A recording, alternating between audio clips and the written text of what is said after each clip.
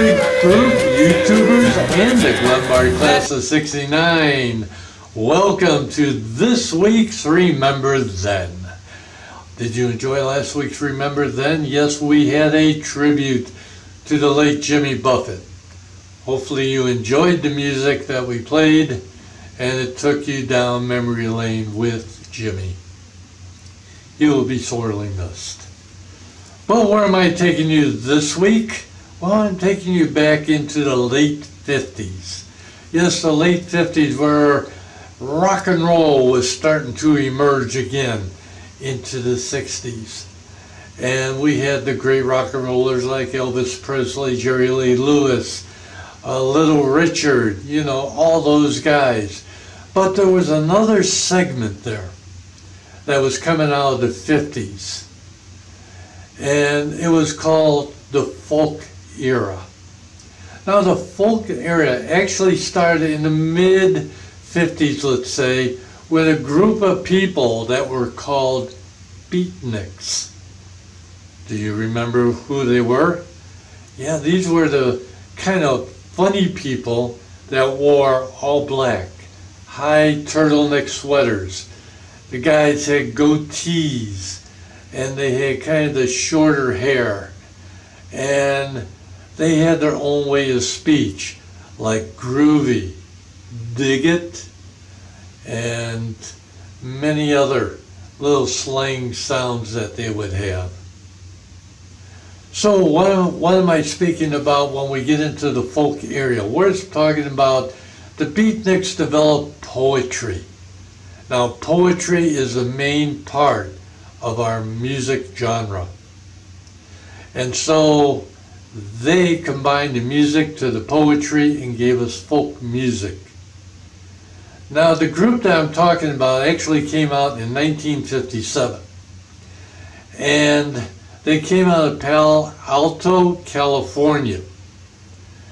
And they actually had many top 100 hits, but they were all in albums at the time. But they did have 8 top Billboard single hits during their reign. Their #1 song was Tom Dooley. Yes, I'm talking about the Kingston Trio. There were other groups like Peter, Paul and Mary, the Weavers, the Limelighters. Other songs that the Kingston Trio had at the time was the Reverend Mr. Black and Where Have All the Flowers Gone by Pete Seeger.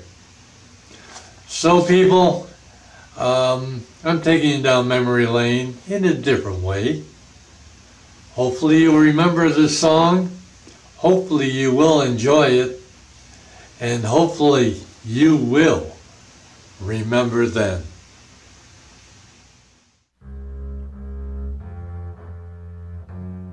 These are the times that try men's souls.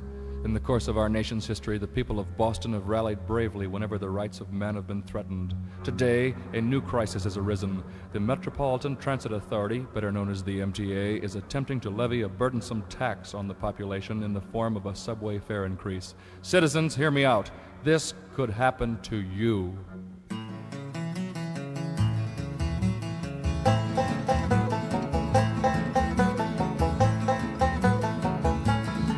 Well, let me tell you of the story of a man named Charlie on a tragic and fateful day. He put 10 cents in his pocket, kissed his wife and family, went to ride on the MTA. Well, did he ever return? No, he never returned, and his fate is still unlearned. What a pity. He may ride forever 'neath the streets of Boston. He's the man who never returned. Charlie handed in his dime at the Kendall Square station, and he changed for Jamaica Plain. When he got there, the conductor told him one more nickel. Charlie couldn't get off of that train. But did he ever return? No, he never returned, and his fate is still unlearned. He may ride forever 'neath the streets of Boston. He's the man who never returned. Now all night long Charlie rides through the station crying, what will become of me? How can I afford to see my sister in Chelsea or my cousin in Roxbury? But did he ever return? No, he never returned, and his fate is still unlearned.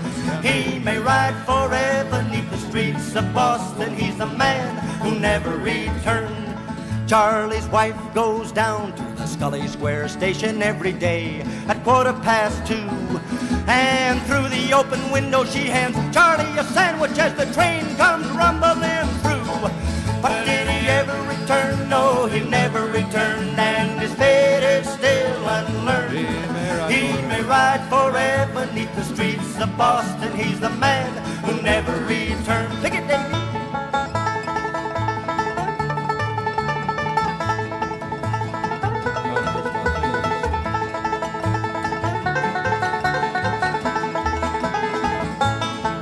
Now, you citizens of Boston, don't you think it's a scandal how the people have to pay and pay? Fight the fare increase, vote for George O'Brien, get for Charlie off the MTA, or else he'll never return. No, he'll never return, and his fate is still unlearned. Just like he may ride forever neath the streets of Boston. He's the man who never returned. He's the man who never returned. He's the man who never returned. Hey, to Charlie.